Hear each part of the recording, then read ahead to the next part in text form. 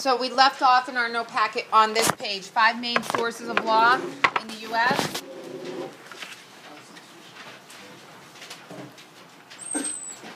So our first main source of law are federal and state constitutions.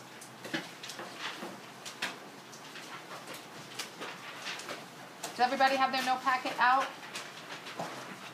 The second is common law.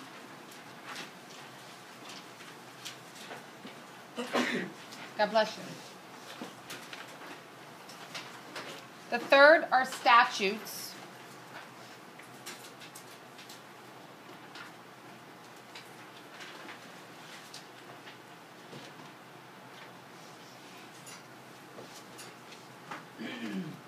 The fourth are court decisions.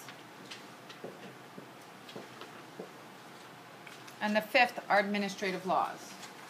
And we're going to talk about what each of these are in the next several slides. Are we good? Go. Okay. So, the first, federal and state constitutions. First, the Constitution or a constitution is a formal document that lays out the laws of a specific society, the basic principles of governance for that particular society, or in our case, country. And the area of law that deals with the Constitution is what we call constitutional law. It basically sets out the laws created by a country's constitution, pardon me.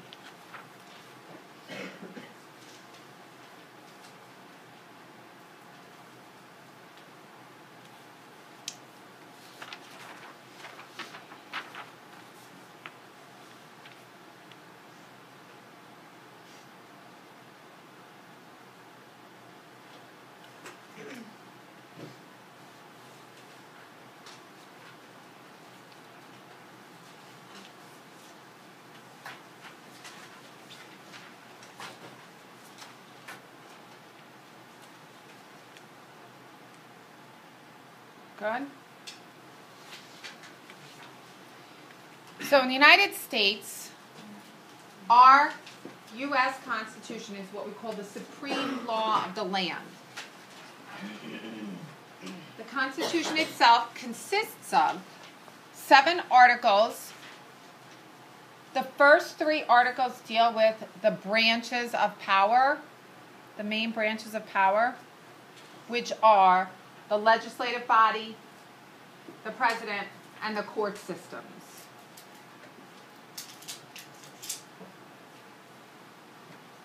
So that's important for you to understand, especially as we're dealing with the article that you guys read today.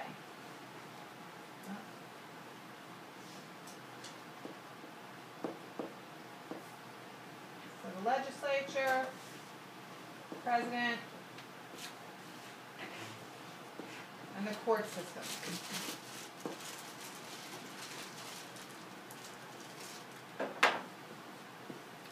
It also sets the boundaries for both the federal and state power.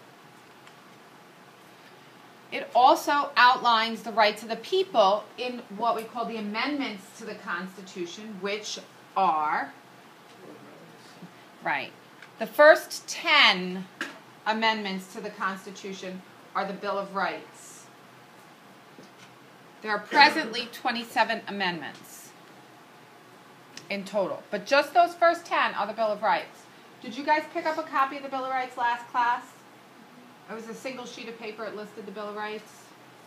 If you didn't, you will in a little while, okay?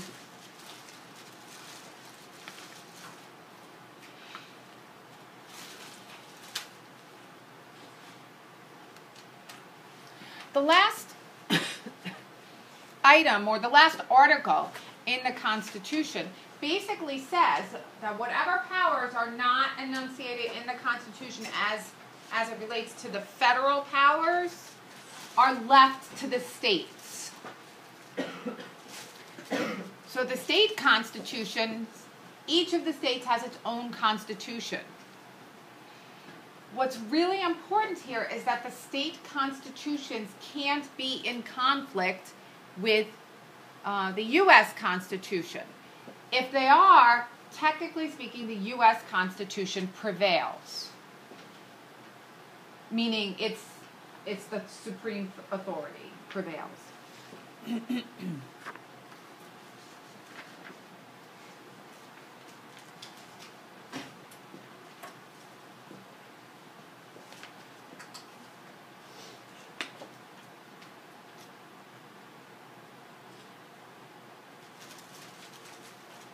Good? Okay, so that's the first source of our laws. The second second source of our laws is what we call common law. This is the set of laws that is created over time through, typically speaking, through customs, judgments, or decisions, and they later, those judgments or decisions later set what we call precedent, and I'll explain that concept in just a minute. Common law is what the English colonists brought over with them from England, except for in Louisiana, because Louisiana was a French territory.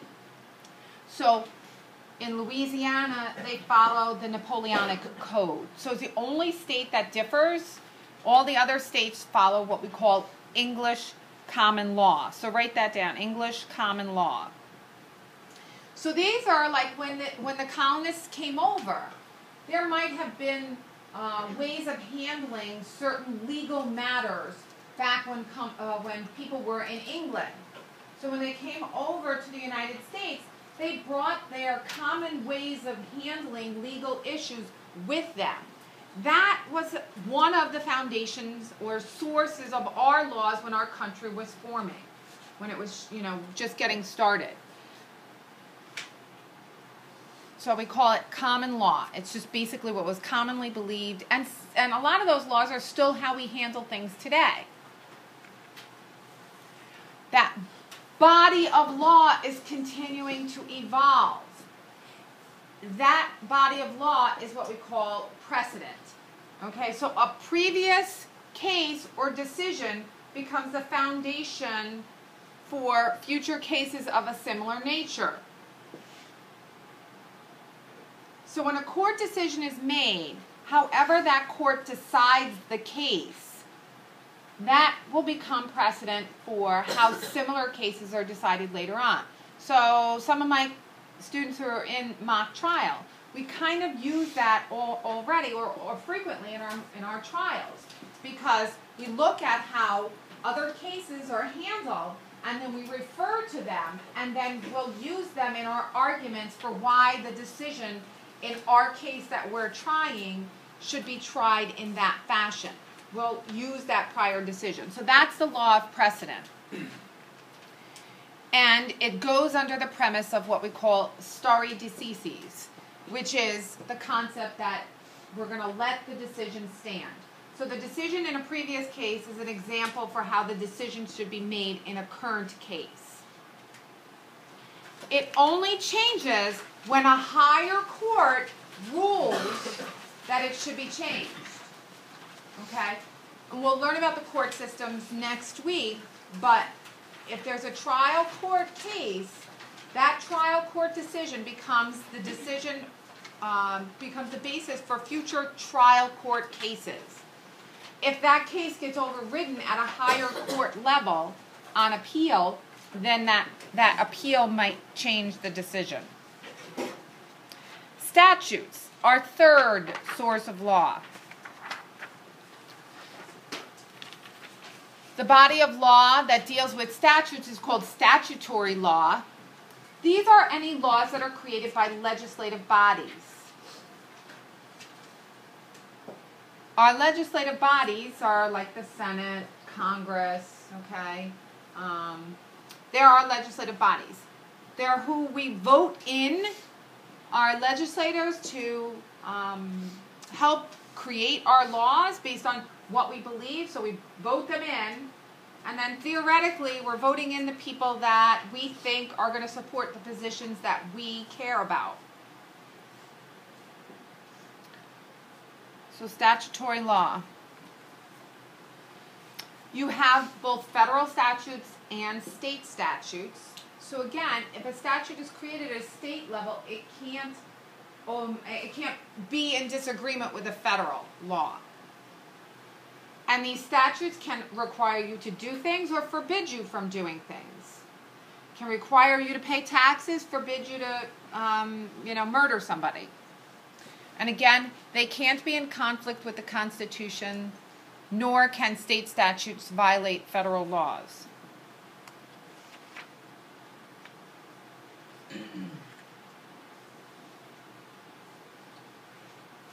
Some examples of state level statutes might be if they create a statute, say, like you can't drive and text. Okay, that would be an example. There might be federal statutes relating to the environment. Things of that sort. And that on a more local level, we have what are called ordinances. So these are laws that are passed by your town or your city governmental bodies. Okay, so we have a town council. Okay, Golan Town Council. They might vote in certain laws. Typically speaking, at a more local level, you might have things like zoning laws or other maybe a curfew, things of that sort that are put in place. And again, our local ordinances can't be in violation of any state or federal laws.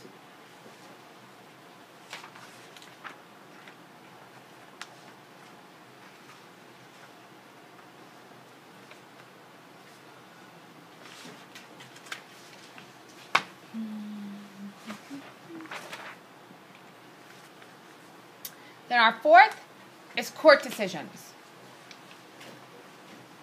How do the courts play a role in actually making the laws? Technically speaking, our court systems don't make the law. Okay?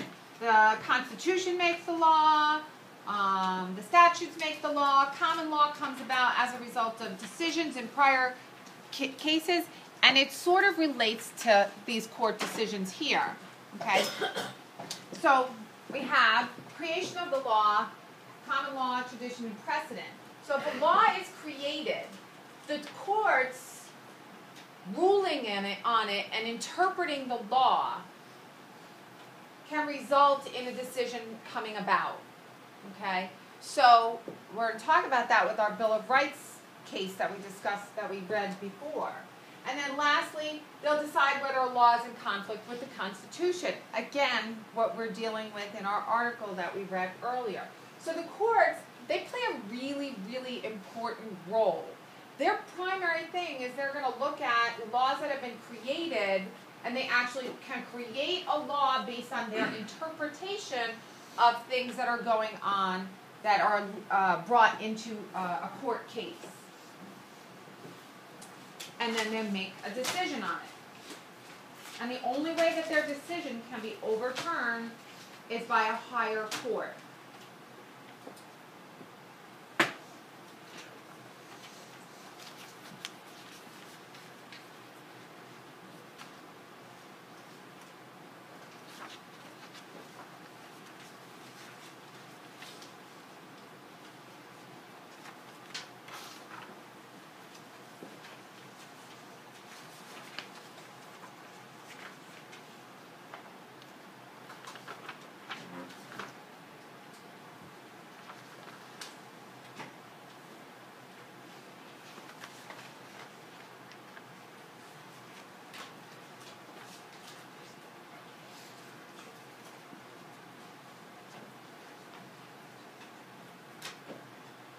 Good? Okay. And then the last area of law is administrative law. These are laws that are created, again, by a governmental body called a regulatory agency. So a regulatory agency can be an agency of the government that is created either by, a governor in a state, or the president at the federal level, or even can be created by the legislative body